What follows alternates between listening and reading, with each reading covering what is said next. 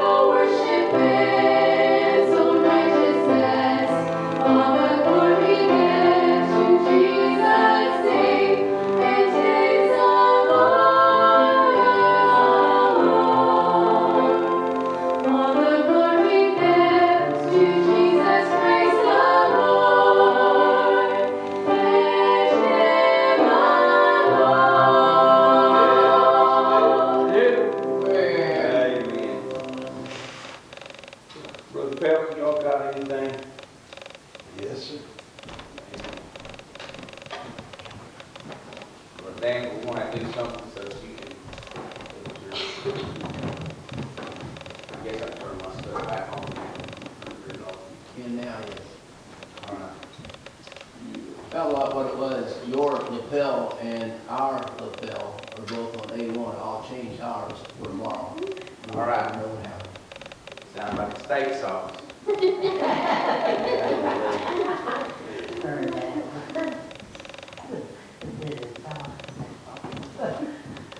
Because we're both running good equipment, sure. Yes, sir. We're sure about that, aren't we? And Brother Belk, if you'd like to use that microphone right there, you're welcome to do it. Okay, thank you, brother. It's like sort of Yes, sir. I forget what words. This one here? Yes, sir. Working good? And All right. just have to push the button to turn it on. Okay, all right. I think I can handle that. Just one button, right? There's one button. If there's two, I'd be in trouble. That'd be two. There you go. It's on. No, I turned it off. No, it's on. It's not. It's on now. Okay, good, good, good. Oh, yeah, that's right. You got that fancy stand. Oh, that's going to give us one.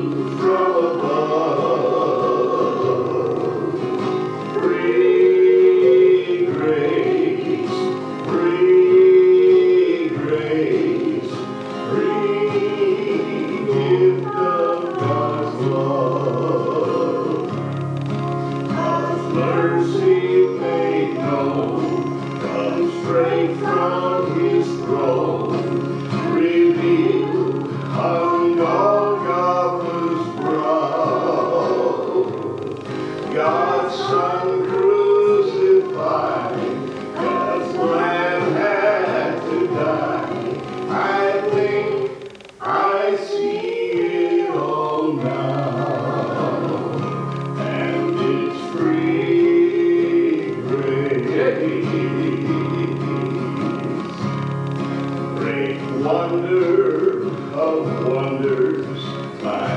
stands in awe, for Jesus died in my place. My sin debt is paid, on Christ it was laid, all because of God's free grace. Come empty-handed or come not at all, owning your guilt and your shame, repenting of sin, believing on Him, then you'll surely find free grace. The gift by grace, the grace of God, free gift, abundance of grace. The gift of God's righteousness much more abounds to all of Adam's race. And it's free grace, free grace, grace to you from above. Free grace, free grace, free gift of God's love. Amen. Amen. Thank you, brother and sister Pelt. Well, it is. Last night, Brother Danford was by himself, and he seemed kind of out of whack, so now he's got his family with him. I'm going to let him preach, because he does a whole lot better. And he can sit there and just he can watch his wife sing.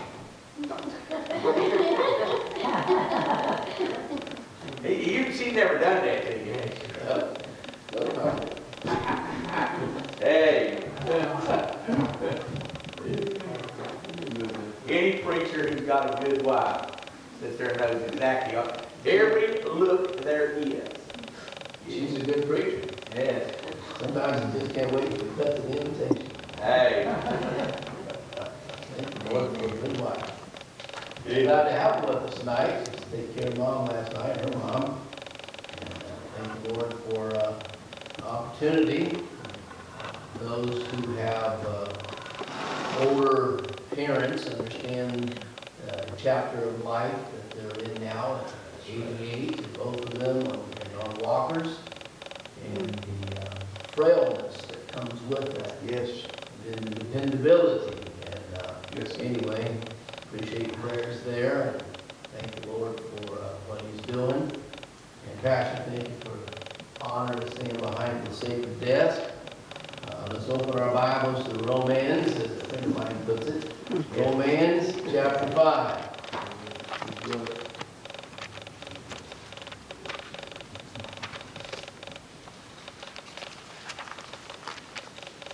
Not only the privilege to preach, but to preach to the home crowd on Wednesday.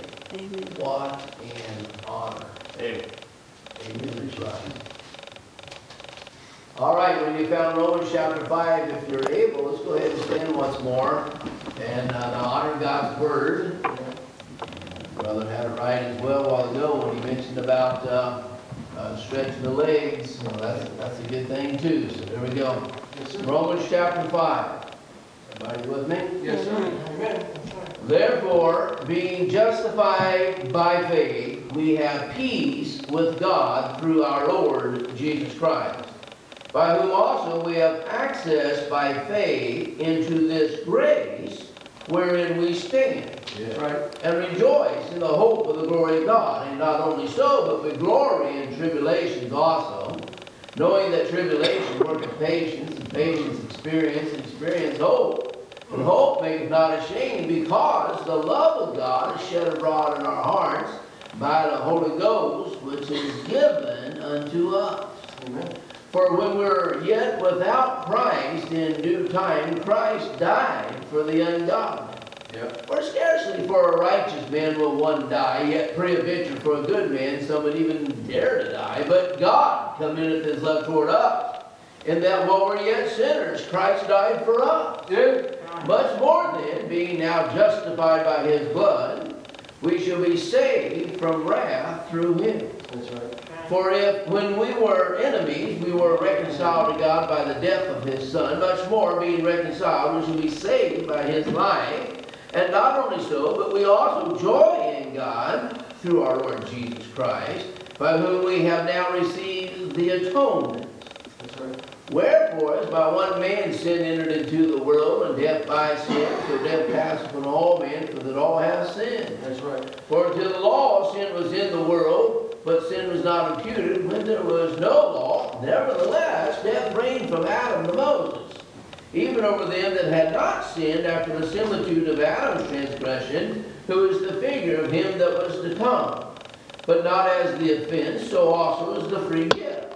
For if through the offense of one many be dead, much more the grace of God and the gift by grace, which is by one man, Jesus Christ, Amen. hath abound unto many.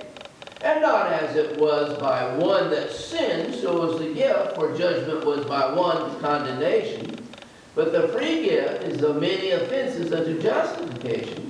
For by one man's offense death reigned by one, much more they which receive abundance of grace and the gift of righteousness shall reign in life by one, Jesus Christ. Therefore, as by the offense of one judgment came upon all men to condemnation, even so, by the righteousness of one, the free gift came upon all men unto justification of life.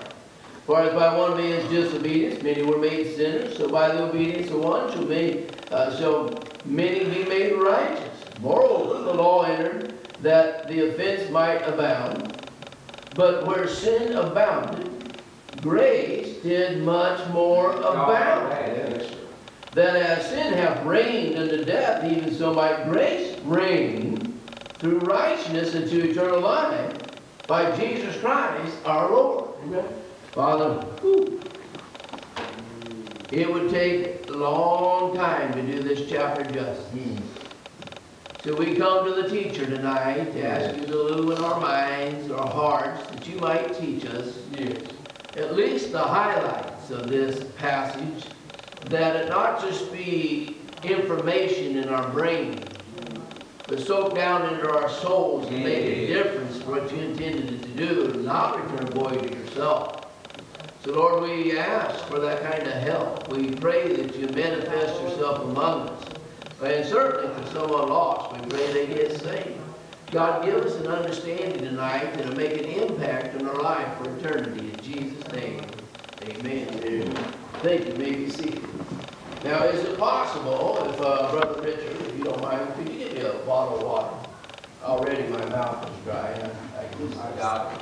You got it? You got it. Daddy's got it. Take it. Amen. All right. Well, if you're taking notes, well, if you're not, either way, it's the same title. Same message. Amen. More grace to stand. More grace to stand.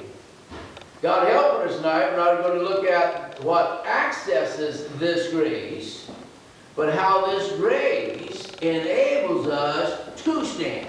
Yes. So here we are tonight at Victorious Life Baptist Church. And having an access to what we're calling more grace is the key to living this victorious life. Thank you, Doctor. Appreciate that. That's right. So I have to ask the question on the on front of this: in what areas of your life do you need more grace? Yeah, that's good. Come on. So join me as we jump into this evening and take a look at what Brother Paul had to say there to the Church of Rome. Of course, we realize the Holy Ghost is the author. Right. So as we get started out, it's real easy when you have number 1, it's like you must be saved, no doubt. Here we are in chapter 5, verse 1. Therefore, being justified by faith. Yep. Chapters 1 through 4 prove we're lost. The Holy Spirit did that on purpose. We talked about chapter 1 just a moment ago, then, where they did glorify God as God, and they were really thankful, and the whole human race is selfish like that. And then the self-righteous Jew, and they didn't make it. And then the world, they didn't make it. And anyway, we get to chapter 5, and then therefore, the conclusion of the matter is, we are all found guilty, that all the mountains stop. No one stands just before God. That's right. We're all sinners. Amen. So we really, therefore, that being justified by faith, we have peace with God through our Lord Jesus Christ. Well, to have peace with God, folks, when our lost condition, when we were lost, there's no peace there whatsoever. No, right. Peace is part of the fruit of the Spirit. So it's not just to the saved, but to the saved, we're filled with the Spirit. Right. I mean, because you can be saved and not have peace. That's right. It's not a good thing, but it's possible. Sure. So when one is justified, he's justified by faith. And he spends an enormous amount of time dealing with this. And obviously in his infinite wisdom, he chose to do so because he knew that man would think somehow we could work our way to heaven, and somehow keeping the law is a good thing. Pastor just talked about the law, and it's neat to see how all the tidbits lining up to this message, how the Lord just kind of confirmed the direction, and the law is good and righteous and holy. And I mean, use it lawful. I mean, there's nothing wrong with the law whatsoever. In fact, it's perfect. Amen. Yeah.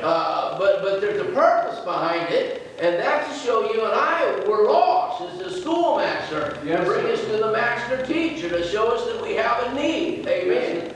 Yes. So this justification by faith is done by trusting Christ and the work that He has done on the cross. Yep. Folks, let me explain something, and I know you know this, and so this isn't new information, and you've been under good preaching, you have a good pastor, so I know you know this, but I like how Brother Peter said it in his epistle. It's like, I want to stir up your minds by way of remembrance, okay? Right. So let's bring these truths back to our mind, because from these truths we're headed somewhere here in a little while that should make an impact in our life and day-to-day life.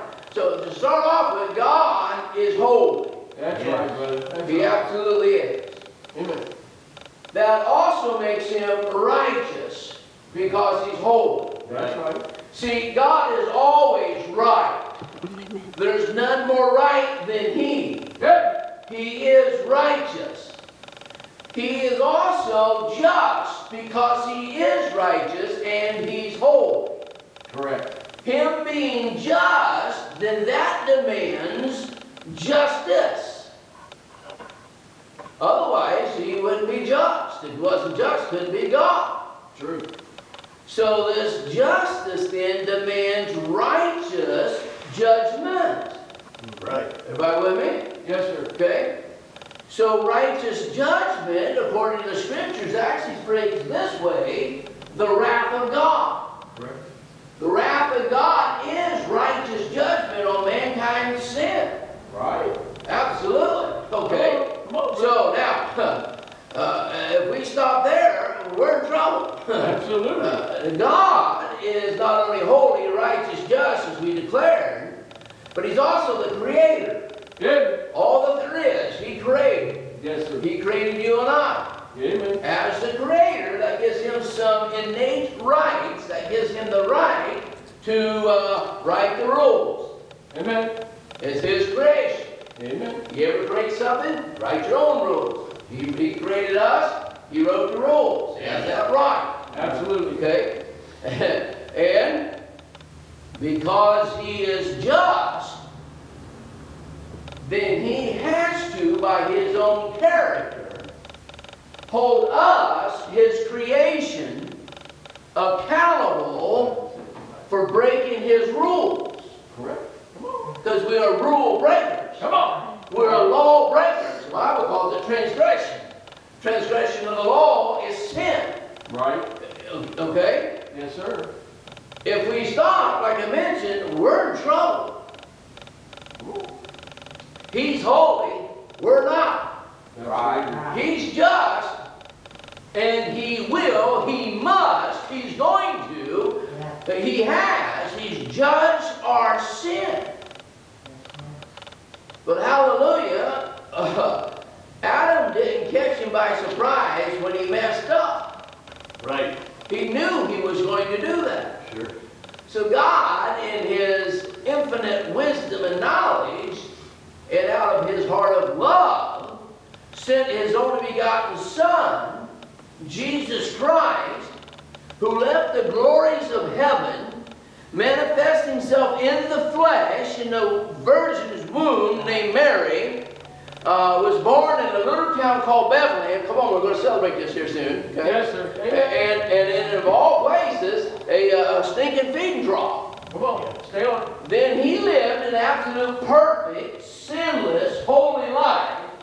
And when he died on the cross, he shed literally his blood that was pure and holy and sinless. And according to the book of Hebrews has been referenced, we'll probably reference it again before we get done tonight. Come on. He literally took that blood and he ascended back into heaven, into the tabernacle not made with hands.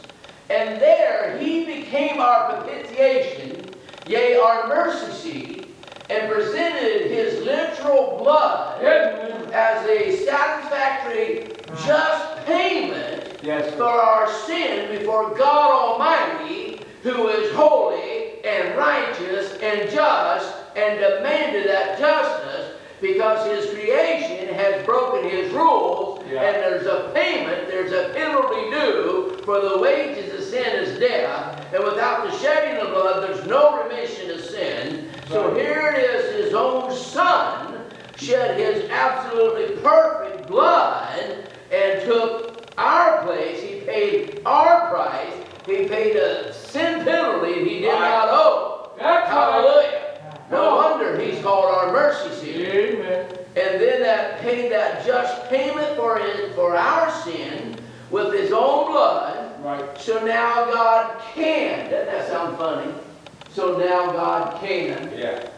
Did you realize he qualified his actions by his own character? Right. Yeah. I see that. So now he can offer you mercy. That's right. That's right, brother. Come on. He doesn't just offer you mercy because he's merciful. Right. That wouldn't be just. Right. So he wasn't just winking at everybody. Come on. Oh, they're just sinners. They can't help it. Right. I'll just show them mercy. No. No, it goes against his nature. That's right. That's right, brother. Come on. So now God can offer you mercy. Amen. Yeah. And now God can offer you grace. Amen. Amen. Thank you, Lord. So this stuff going around today really has to be irritated. I call it soft grace preaching. Come on. Right. They have cheapened grace today. Come on. Folks, it costs God absolutely everything. It is by no means cheap, nor should you and I cheapen it by making it so easily to acquire it when it costs God such a great deal. That's right. We ought to at least be thankful. Amen. Amen. Excuse me, hear these? I didn't mean to knock that over. I heard that thing about that preacher I mean. Yeah. So, Ephesians 2:8 we know. For by grace are you saved through faith, and that not of yourselves. Right. It is the gift of God. That's right. Right. It's pretty arrogant of man to think that he can earn or merit somehow this grace. You talk about cheapening. Yeah. So if you're not saved tonight, you need to repent of that sin and believe on the Lord Jesus Christ as your personal Savior and thank God for His saving grace. Amen. Amen. Amen. So we need to define justify. Come on. According to Thayer's definition in his dictionary, it says to render righteous or such as he ought to be. Yeah. Well, I'm not always what I ought to be. Come on. But if I'm justified, then I'm declaring that. fact, the next one is to declare, pronounce one to be just, Yeah. righteous, or such as he ought to be. So we can say that justification means to be declared righteous. Right. So it doesn't mean we were righteous. No. In fact, we're not righteous. Right. Correct. And the one doing the declaration is the only one who has the authority, and that be God the judge. Come on, come on. He declares us righteous because his Son's righteousness has been imputed into us Amen. by faith when we are saved. That's right. As we're going to heaven, we have to be as righteous as Jesus Christ. That's None of us are. Come on. But if you're justified, then God declared you righteous because of his Son. Right. So Jesus in his grace does the saving. And Jesus in his grace does the enabling us to stand.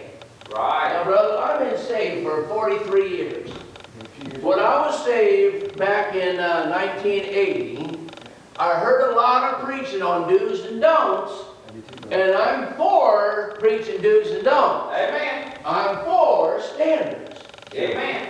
But if they preached this, I missed it. And it took me years to begin to figure this out. In fact, right now, I'm just beginning now, where I feel like I'm at least in kindergarten now. Yeah.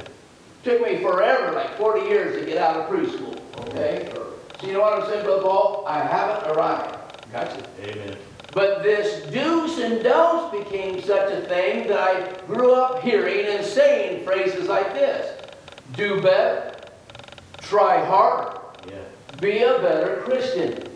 Everybody hear me? So it's like what I've named, I probably got it from somebody, but what I named bootstrap Christianity. That's right. Where I'm trying to pull myself up by my bootstraps. That might be a pretty cool illusion, but it don't happen in real life. All right. Okay? So then being saved, and he mentioned that that grace causes a desire for you to want to live right. That's And right. he's correct. Right. Because before I got this grace, I didn't give a rip, man. I'm just in this life for me. Yeah. Come on. The sad part is my flesh still is.